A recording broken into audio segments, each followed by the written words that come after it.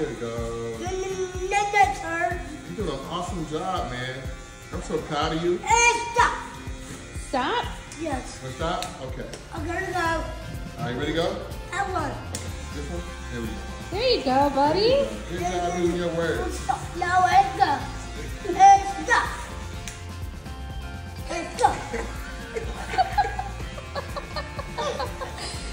Ellison, it's the second time coming to see me, and he walks in, he was energetic, he was ready, he was on fire. He walks in like, haircut. I'm like, oh, this Ellis, man. Hey, my guy. You want to say hi to everybody? Hi. Hi. Good to see you again. You ready for it?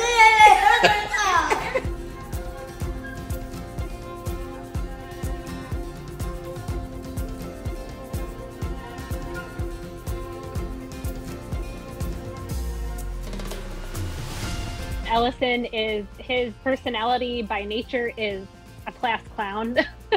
And so if he knows what he's doing is making you laugh, he's going to continue doing it. And it just becomes this fun thing that he does. So once he saw the reaction from Vernon, I'm not surprised that he just continued it. I couldn't help but to get a kick out of it. At one moment, Julie was like, Vernon, I'm sorry, Vernon. I'm like, no. But listen, let him do his thing. I will stop and go as many times as necessary to make sure that he has a great experience in the chair and we get through it. I was not expecting it. He's never done that before. And I was trying really hard not to crack up. Stop. Go. Historically for Ellison, I normally have to sit with him in the chair and bear hug him so that he doesn't swat the scissors out of the stylist's hands, or he's never wanted the clippers anywhere close to him. He's always freaked out about it, and it takes a very long time, and we're on display in the middle of a salon, and it's nice that we have a place to go now where we're not judged and everyone's comfortable.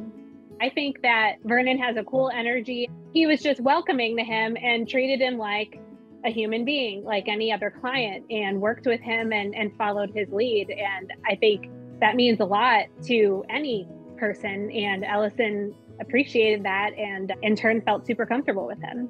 What I try to do is make sure I talk to the child as a client and not, to the parent. And typically I leave the parents to be like to the side if I'm allowed to, right? If the child is doing good enough by themselves, I like to have that time with the child so we can build our own connection and work through this process together. I know what it feels like to be insecure. I know what it feels like to not be accepted. I know what it feels like to be looked over and looked past. I know all those things. And my own journey had started with me learning how to love myself, learning how to accept who I am and how I was designed and how I was designed to give and receive love.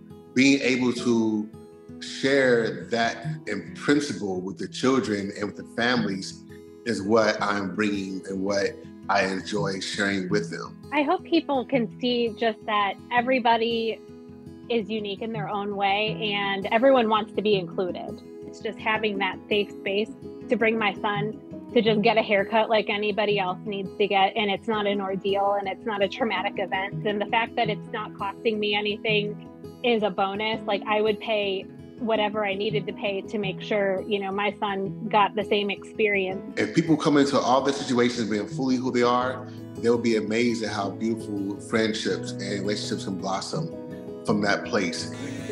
Stop.